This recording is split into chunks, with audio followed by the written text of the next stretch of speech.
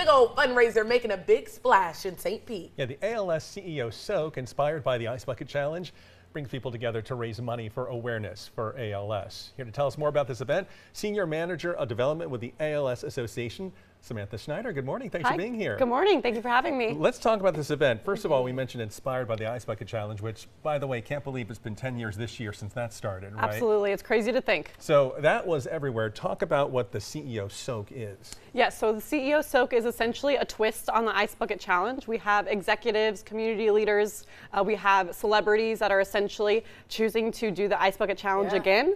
They're raising funds, they're raising awareness, and really just helping us have a fun time, whereas also raising awareness for this very serious disease. Yeah, you talk about CEOs, community leaders, local celebrities, which I think also brings in that fun aspect with this challenge going on. Who can we expect to see get dunked on? Oh, absolutely. That's such a great question, right? So we have a great partnership with the Tampa Bay Rays and the Tampa Bay Rowdies. And so we're going to have some of their executive leadership is going to be getting soaked with us.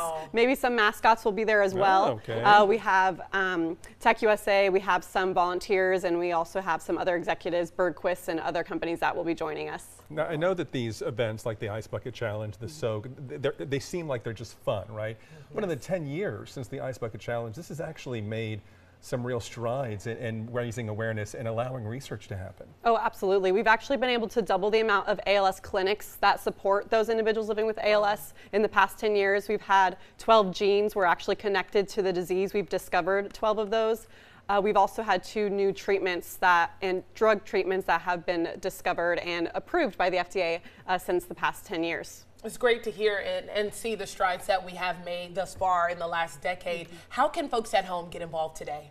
Yes, so essentially, I challenge everyone to bring that Ice Bucket Challenge back. If you did it 10 years, thank you for doing it, and find it again in your archives, right, and put it on social media, and then do it again. Yeah. We'd love to have you out there today. We're also going to be at Park and Rec in downtown St. Pete, where we're doing an Ice Bucket Challenge celebration, essentially.